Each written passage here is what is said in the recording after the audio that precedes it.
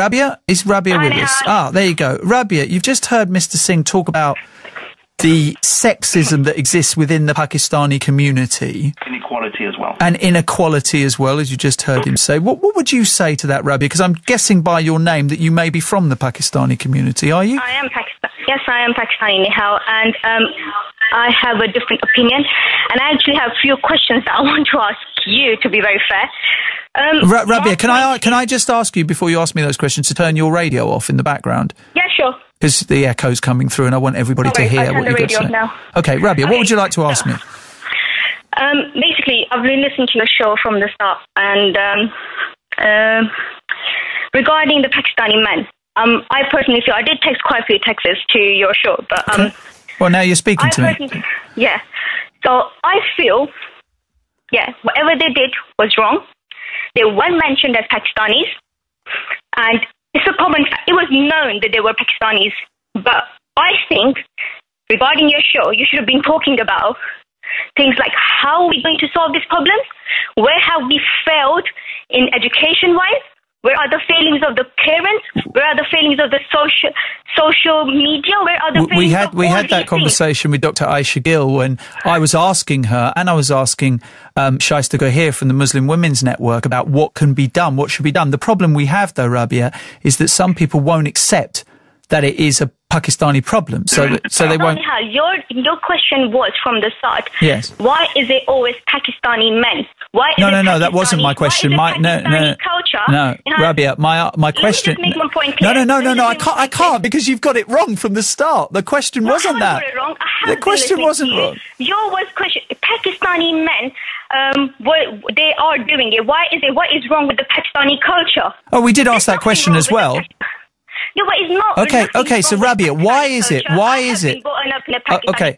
Why is it then? The debate should have been, how are we going to resolve it? You're just causing aggravation.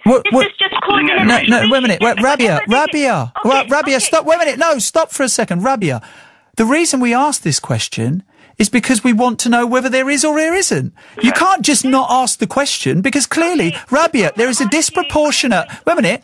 Rotherham, Rochdale, Derby, Oxford. You know, these are predominantly Pakistani men involved. Now, Rabiah, I'd like to ask you a question. Why is that? How about Jimmy Savile? How about Rolf Harris? How about those two? What do you have to say about those two? These are individuals. These are individuals. Were they Pakistanis? They weren't gangs. Rabiah, they weren't trafficking. They weren't trafficking. They weren't trafficking women around. This was not an organised financial thing that Jimmy Savile and Rolf Harris were doing. These were individuals engaging in crimes. What we're talking about, Rabiah, is something very specific. Now, you can choose to ignore that if you wish. You are talking about young women. I'm sure Jimmy Savile were targeted young kids. Rabia, come on, you can't ignore. Listen, a debate has to... I am not ignoring the fact. What I'm saying is, your topic should have been, how are we going to solve this problem? They were young kids. All right, tell me. 11, 12-year-old kids, okay? Quite. But Rabia... Why they weren't questioned? Right, so it's their fault. Okay, wait a minute. Didn't call their parents and find out. Okay. All right, Rabia, stop. Jeez, I understand you're angry, Rabia, but understand how this works. You can't just go for like 15 minutes. Just stop for a second. Now, Rabia, so what you're essentially saying is that it's the fault of the victims because people weren't looking after them, rather than blaming the perpetrators. That's the same thing as saying that, you know, why was a woman wearing a bikini when she got raped? I mean, that's the same kind of argument, Rabia. It doesn't make any sense. If you want to have a debate, let's have a two-sided debate, not one-sided debate, Nihal. Well, you answer my question. Why Jimmy Savile, was he not abusing young kids? I've answered that. You didn't listen, did you? Abusing young kids? You didn't answer it. Was Jimmy Savile part of a gang that trafficked girls around the country?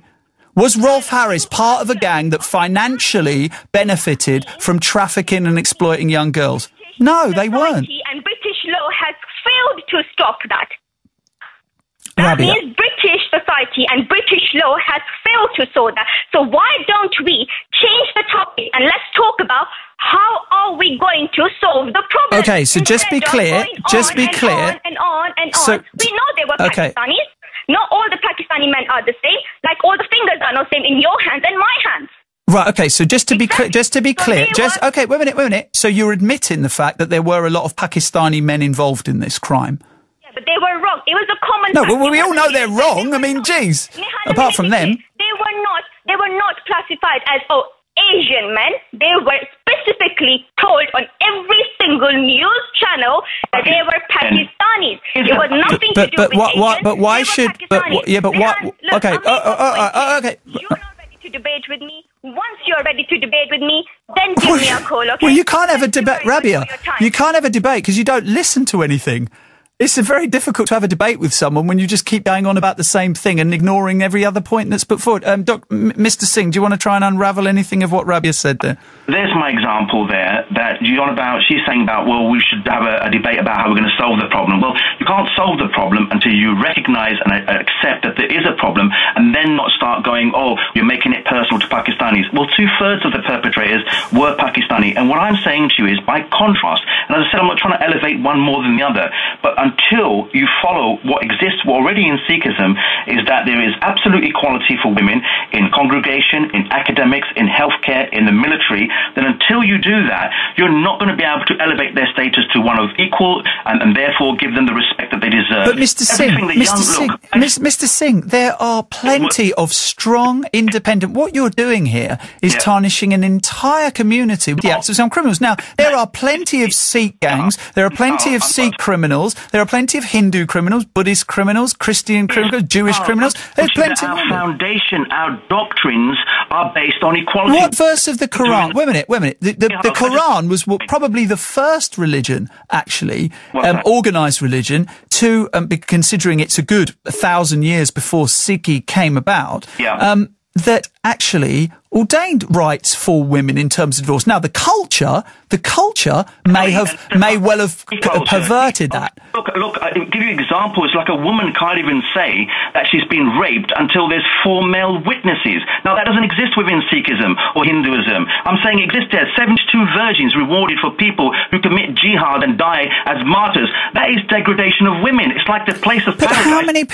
How many people really think like that, Mr. Singh? I've got plenty of Muslim friends, Pakistani ones. Not a single one thinks like that. Lived in Manchester, all right, and the men's attitudes there is they're marrying their first cousins, all right, uncles marrying their nieces. They see all white women as trash and therefore objects of desire and just to be dominated. I was made aware that part of Hindu culture for many years was where in South India, for instance, where uncles marry nieces. Absolutely. It stood up against Sati as well, about women throwing themselves in the funeral pyre. All I'm saying is, look, I'm not trying to make it an issue of Sikh or Hindu. I'm saying, as a Sikh...